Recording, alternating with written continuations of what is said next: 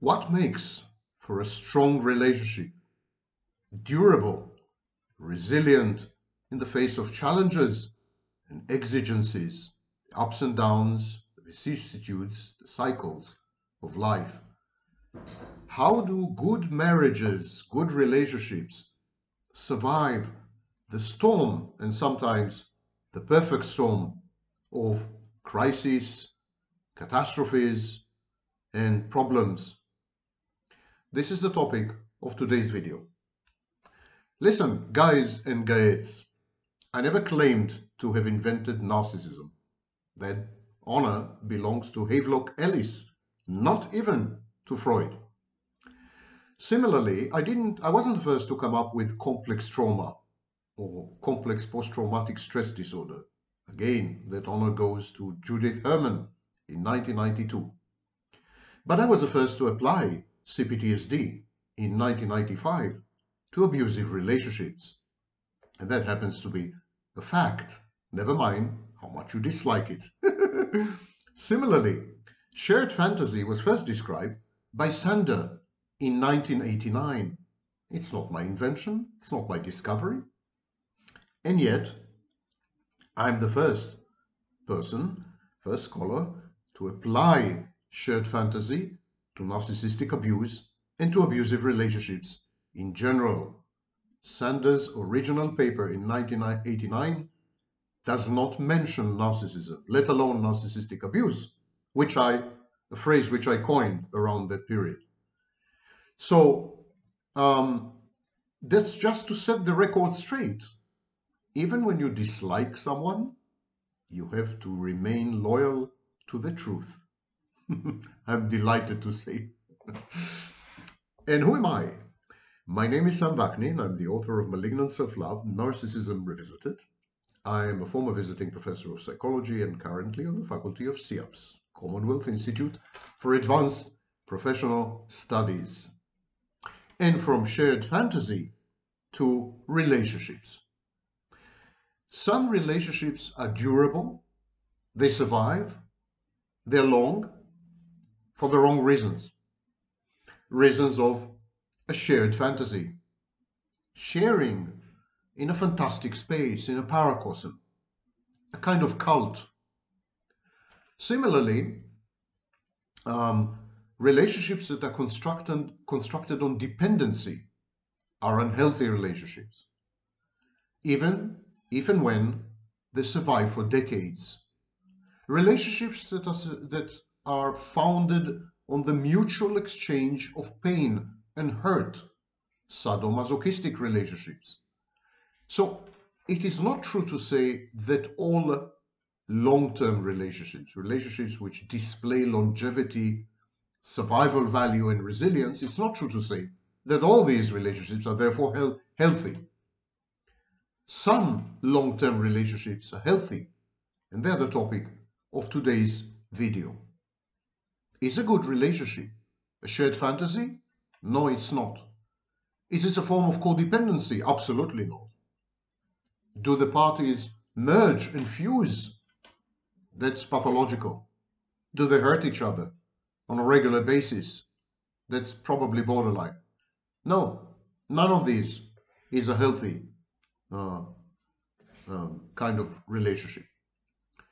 The indicators of a good marriage include many psychological elements and many functional, operational elements. And I'm going to try to cover all of them in this video. First of all, it is true that partners in a healthy, surviving, resilient, strong relationship, these kind of partners usually share what is known as ego ideal. They share a vision as to the nature of the relationship. The relationship is like a third entity. There are the two partners, and then there's a relationship. It's the equivalent of a child. And so they share a vision about the relationship. Now, mind you, they don't have to agree on everything. They don't have to agree even on values. But they do have to agree on what is known as ego ideal or shared ego ideal. They do have to agree about the nature, the future, the momentum, the energy of the relationship, the character of the relationship. They have to agree on this. If they disagree, if there is a mismatch of expectations, the relationship is unlikely to survive. Another strong indicator of a strong relationship is continued sexuality. When sex ceases within a relationship, it's usually a major indicator of major problems in the relationship, some dysfunctions, hidden or overt. Sexuality is like a thermometer or a barometer. It signifies the level of health or the level of dysfunction of the relationship. Next thing is putting a greater premium, a larger emphasis on the newly formed dyad or couple or family than on previous relationships, including the family of origin. In other words, the relationship must be the most important thing in the partner's lives. Not career, not even their children, not their family of origins, not their friends, not their neighbors. The relationship. The relationship is the number one priority, the number one goal, the number one purpose, and the number one source of meaning in the lives of the partners. It is above everything else. The loyalty is to the relationship. If this requirement is not met, if the relationship is just one of many other relationships, if career or some other things, considerations, are more important than the relationship is unlikely to survive. Now, most of the literature on strength and resilience in relationships deals with marriage, because it originated, the literature, not marriage, the literature originated in the 1990s when I was basically starting my work as well. But marriage today is no longer a social institution. It's a lifestyle choice, one of many. So we might as well speak about relationships rather than marriage. Today, people customize their relationships. The relationships are tailor-made. And it's a good thing that people are able to negotiate the parameters and boundaries and expectations and drive that underlie the relationship. This is a good thing, this negotiating process, this bargaining process. The mother of the field of strong marriages or strong relationships is Judith Wallerstein. Judith Wallerstein, Wallerstein, E-I-N, I'm sorry. So Judith Wallerstein. Judith Wallerstein wrote a book in 1995 titled The Good Marriage. It is still an amazing piece of work. It is still very valid and applicable, even in today's turbulent, chaotic dating scene, when relationships are fuzzy and unclear, when there's an intimacy cloud, people drag with them previous relationships into the current relationship. Even in this very difficult environment, very difficult circumstances, her teachings still hold. She was at the time, 1995, a renowned therapist and a family researcher. And as I said, she published a book, The Good Marriage. At the time, and even today, there was a dearth, there was almost no literature on strong marriages or strong relationships.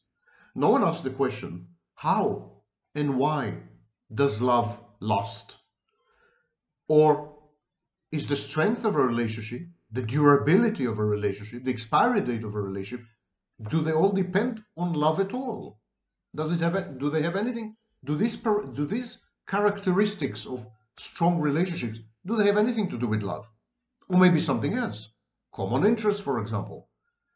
Our long-term relationships, which survive and thrive and endure, are these relationships actually transactional? We have, of course, a vast body of literature about matchmaking in non-Western cultures, where marriages last forever. And not because divorce is not an option. Divorce is always an option. There's no country in the world today which does not allow for divorce. It's not because divorce is not an option, it's because common interests lead to attachment, and attachment leads to bonding, and in due time to love of the partner. And these common interests are financial, children, the common children, relationships with families of origin, within the clan or within the tribe or within the society in which the dyad, the couple, is embedded. So nothing is clear cut. There's no magic bullet or formula. It all depends on so many things. But regrettably, there's almost no literature, there are no studies which link critical features such as love, such as attachment, such as bonding, such as having children or not having children, such as celibacy versus active sexuality. There are no studies linking these elements, these dimensions, to the longevity and the flourishing of long-term relationships. And it's a sad thing, a sad testament to our reluctance to delve deep into these treacherous waters. Anyhow, Wallerstein selected 50 couples for her study. All these couples were considered to have had happy marriages. They had at least one child, and they'd been married at least 9 years. These, of course, are arbitrary cutoffs, but they're as good as any. Throughout the book, Wallerstein uses interview data to illustrate all kinds of critical points, and she tries to provide an insider's view into successful marriages through the mouths and the eyes and the gaze of the partners involved. So she's like a fly on the wall. She observes these couples or these dyads, and she lets them speak for themselves. So it's a collection of interviews. Actually, the interviews are analytically embedded. So she analyzes the interviews using clinical data and clinical expertise. It's a fascinating read. So the book discusses four types of successful marriages. So remember, marriage, relationship, the same. 4 types of successful marriages and 9 tasks which couples must perform in order to establish a strong and happy relationship. It's like a recipe. So the 4 types of marriages are these. The romantic marriage. So this is a lasting, passionately sexual relationship. The members of the couple often share a sense that they were destined to be together. You know the famous twin flame soulmate BS? That's a derivative of this. The bonding and the attachment and the binding is probably sexual. Sex is a strong superglue, strong adhesive. So the sex is holding these couples together. Exciting, sensual memories of the first meeting, courtship, retain the glow over the years and become a kind of constituent, a continuing part of the bond between the members of the couple. They revel and revisit their sexual encounters, their physical intimacy, their passion for each other, their unrequited and unquenched desire. It's good enough a foundation, it seems. The second type of long-lasting, resilient marriage is the rescue marriage.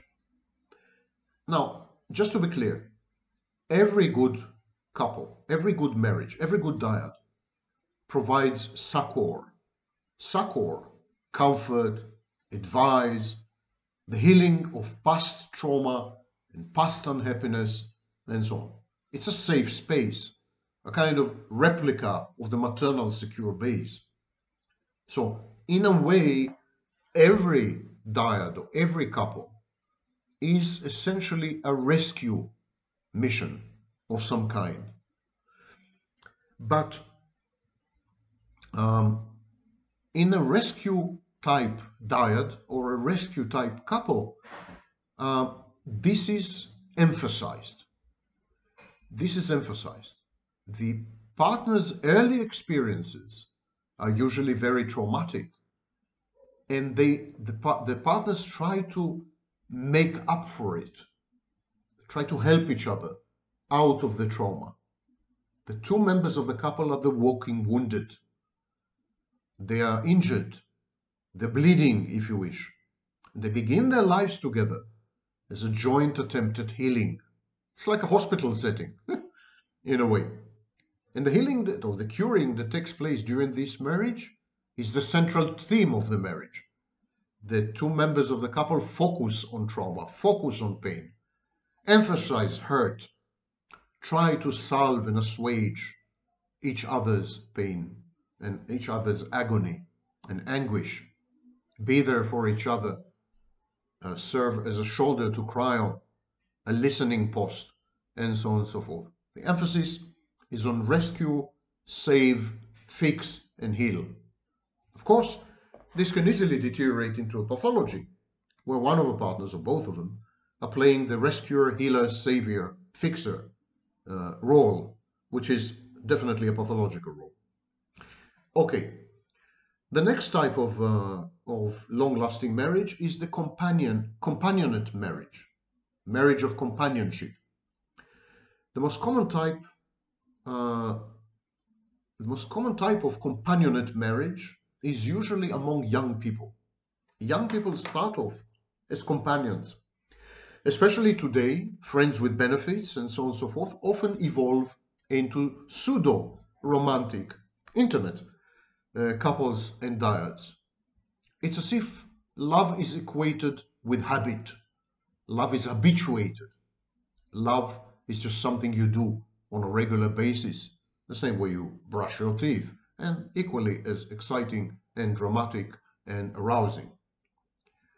The companionate marriage reflects, or relationship, reflects social changes over the past 60 years. At the core, there is friendship, equality, partnership. The value system is that of essentially equity and equality, and therefore the companionate marriage is an extension of the feminist movement, actually. The companionate marriage assumes that both parties should gravitate towards the middle. The female side, if it is a heterosexual couple, the female side should become more male, more masculine, and the male side should become more feminine. And this was known as the gender revolution at the time, and it became the stalled revolution because women became more masculine, men did not become more feminine, despite all aspersions to the contrary.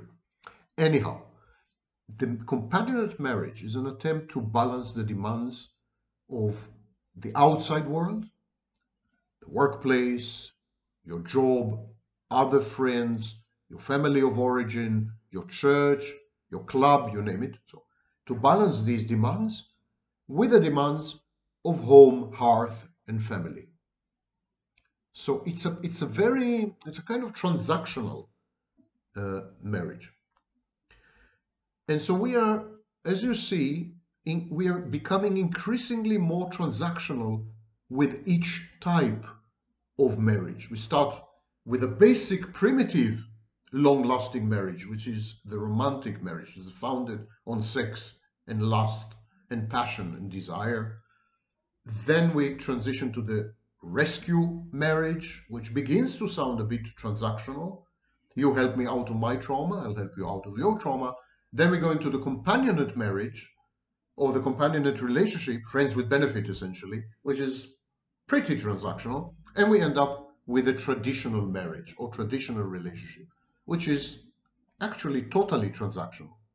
At the core of a traditional dyad, there's a clear division of roles and responsibilities.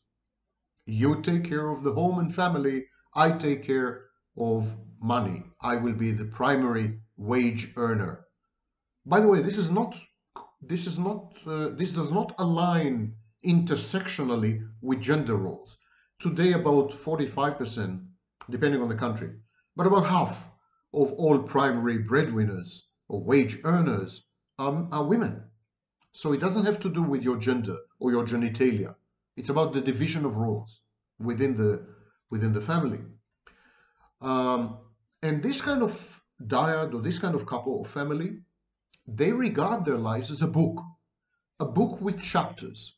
The time before marriage, the marriage, having children, children are young, so raising children, child rearing, and then children get older, they leave the nest, so there's an empty nest, and so on and so forth, and then return to work, some new undertaking. So this chapter, it's like a series of episodes in a mini series, and this is the conception of the traditional marriage. It's inexorable. It moves through its paces in a way that is predictable and cannot be stopped, unstoppable. Wallerstein suggested that there are 9 tasks in a good marriage. Number 1, to separate emotionally from the family of one's childhood, the family of origin, so as to fully invest in the new relationship, in the marriage, while redefining the lines of connection with both families, the current one and the family of origin. So this balancing act between where you came from and where you're going to. Where you're going to is your couple with someone else, your new family. Number 2, to build togetherness by creating intimacy that supports it, while carving each partner's autonomy. This is especially true at the very beginning, in midlife and in retirement. So the task is not to merge, to not merge, to not fuse, to not enmesh, to not engulf, to not consume each other, to not subsume oneself in a bigger two-headed organism. This is sick. This is codependency and worse. The task is to maintain your personal autonomy, your agency, your self-efficacy, your independence, even as you create intimacy. So it's like a Venn diagram. The two circles, they have something in the middle in common. That something in the middle in common is the relationship. But each of the partners retain a life that is somewhat separate from the relationship, and they bring experiences from that life, from these lives, into the relationship. They enrich the relationship with their independent, autonomous experiences. The next task is to embrace the role of parent, to absorb the impact of a newborn and then the terrible twos and then adolescent. And being a parent is an onerous and a daunting role. It's not easy. It's possibly the most demanding and the most likely to fail undertaking in one's life. And how do you balance this with the demands and requirements of the couple? Couple needs privacy, if only to have sex. Couple needs time alone. Couple has needs. The couple is another child, is an entity of its own. And so how do you balance the new entrants, the new dramatic entrants, the babies? How do you balance this with the relationship? How do you not sacrifice the relationship? How do you not destroy the dyad? How do you not overlook, neglect, and abandon the togetherness when you have children? That's task number 3. Task number 4, to confront and to master crises in life, which are ineluctable, they're inevitable. There's no life without losses, without crises, without pain. So how to master them, these? How to glide through crisis? Not unaffected, because crisis, pain, loss, these are engines of personal growth. They're important. They provide reality testing and more. So you're not supposed to ignore crises or pretend they don't exist or deny them. So on. No, but how do you manage them? How do you maintain the strength of the bond in the face of adversity? That's task number 4. Task number 5 is to create a safe haven for the expression of differences, anger, conflict, various communication protocols. So when you're not happy with your spouse, maybe you take a break of half an hour. You don't explode, you don't erupt, you don't verbally abuse or physically abuse. You just say, excuse me, I'm in a bad place. I need to go to another room for half an hour. That's a protocol. That's a communication protocol. Another communication protocol. You never emphasize the other party. You never say, you are guilty. You made me do it. You are horrible. You talk about yourself. You say, it made me feel bad. This hurt me. So it's another form of communication protocol where the emphasis is on yourself and your own experience of the crisis or the debate or the argument or the fight. Anyhow, communication protocols create a safe environment in which to express disagreement, criticism, and even anger and conflict.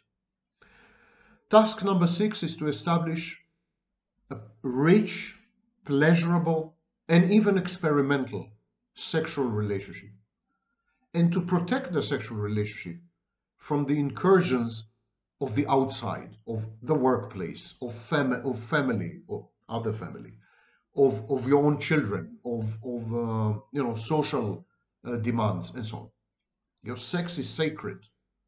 You must separate a place and a time for it. You must nurture it and maintain it, or it dies. It's a use it or lose it proposition. Couples which are sexless, anywhere between 20 and 40% of couples are, they have lost the glue that holds them together. Never mind how much they lie to themselves that everything else is okay, it's just the sex. The sex is just everything. If the sex is gone, there's a good reason to reconsider the diet of the couple. As simple as that. It's an indication of severe dysfunction at the very core of the relationship. And Wallerstein agrees with this. Task number 7 is to use laughter and humor to keep things in perspective and to avoid boredom by sharing fun, interests, and friends. This is more crucial than you know. Number 8 is to provide nurturance and comfort to each other, satisfying each other's needs for dependency without creating codependency, and offering continuing encouragement and support without becoming a lifeline. Now that's again a delicate balancing act, but it definitely can be done. You do not allow your partner to become utterly dependent on you. You encourage your partner to be autonomous and independent, to act on his or her own, to be agentic. And finally, number 9 is to keep alive the love, the early romantic idealized images of falling in love. Not idealization in the bad pathological sense of the word, not idealization that is removed from your love object, that has little to do with your true love object, with the external object, but idealization in the sense that you see the good sides in your partner, the lovable parts of your partner. And in this sense, you regard your love as ideal. You accept each other. You forgive each other. You realize and amplify each other's lovable good sides. So this is falling in love time and again. Reality is harsh. It tries to intrude and impinge and infringe on your love. Sober. Reality tries to sober you up. Time, through change and transformation, tries to destroy whatever it is that you have. But don't let it. Because time passes, reality changes. Your partner is always there. And her essence is pretty fixed after age 21 or 25. She is who she is. He is who he is. And if you fell in love with that person, if you truly regarded that person at any point as lovable, don't lose this. Don't lose this. This is not the glue that holds your relationship together. This is your relationship. Good luck in this very difficult world.